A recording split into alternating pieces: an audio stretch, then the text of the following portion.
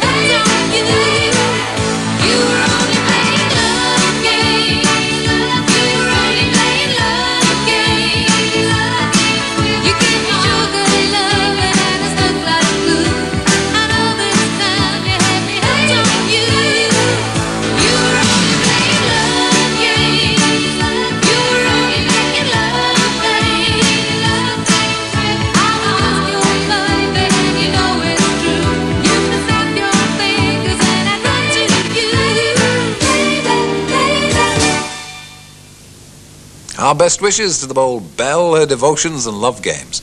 Well, you've seen and heard all 19 songs from the countries taking part in this year's Eurovision Song Contest. I personally can't see a clear-cut winner among the 19, but it should make for a close-run thing on May the 5th. As always, the Eurovision will be entertaining and fun.